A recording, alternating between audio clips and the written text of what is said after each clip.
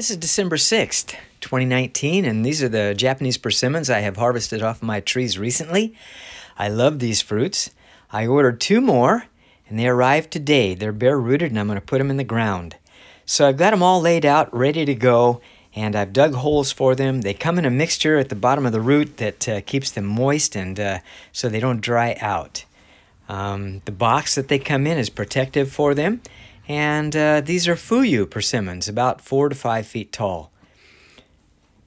I've taken some really rich garden soil out of my garden. I want to fill up the holes with that and give them a good start. I've watered them well, and I've dug a berm around them so that in the future I can put more water in and it'll stay put on the tree. And it's really exciting to see what happens to these trees. Right here is one of my Fuyu trees that I've been taking persimmons off of for a couple of years.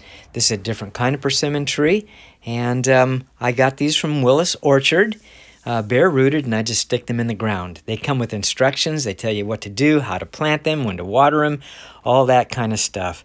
If you're interested in more stuff about Japanese persimmon trees, I've put several articles on YouTube. One of them has drawn over 80,000 views, and it's about me planting a persimmon tree and following that for a couple of years as I planted it, and all the way from planting the tree to within 2 years harvesting fruit off of it. So these are very interesting. Go in there and type in Perry Rush on YouTube, Japanese persimmons, and you'll see my articles.